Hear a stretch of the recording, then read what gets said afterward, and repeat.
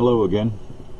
I want to share an idea I had a little while ago for how we could use the biocell to charge a capacitor.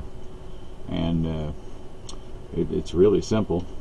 Let's say you have a biocell here and it's producing 1 to 2 volts.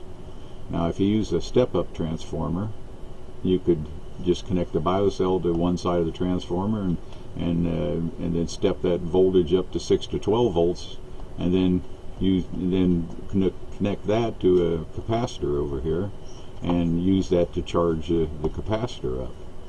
And if you took a variable resistor and put it in the line over here, then you could balance the discharge of the biocell with the self-charge of the biocell, and you could just keep it at one point in there where it's balanced, and let it produce power continuously.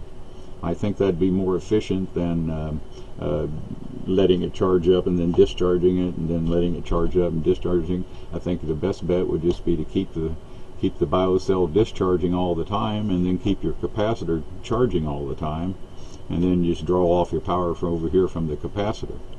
And it's a pretty simple system that you could use a joule thief or something for the step-up transformer even, or any appropriate transformer would work for that.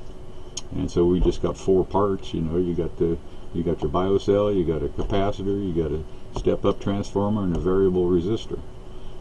Anyway, I thought I'd throw that out there for anybody that might want to do that. I'll eventually get around to it, but I've got a lot of other stuff to do right now. So thanks for watching, and I'll talk to you next time.